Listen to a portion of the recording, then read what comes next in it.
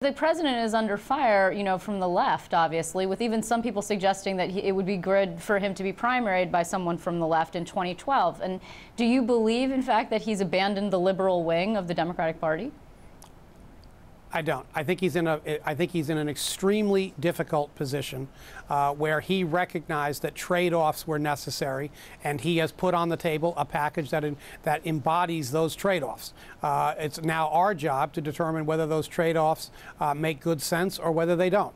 And as I say, that's the process that I and my colleagues are currently working our way through. And by the way, there is consternation on the other side of the aisle as well. There are a great many of my Republican friends who are having a hard time swallowing $56 billion worth of unemployment insurance extension that isn't paid for and that adds to the deficit. True. So, I mean, all of us on both sides of the aisle are trying to work our way through this and figure out where the greater good lies. Well,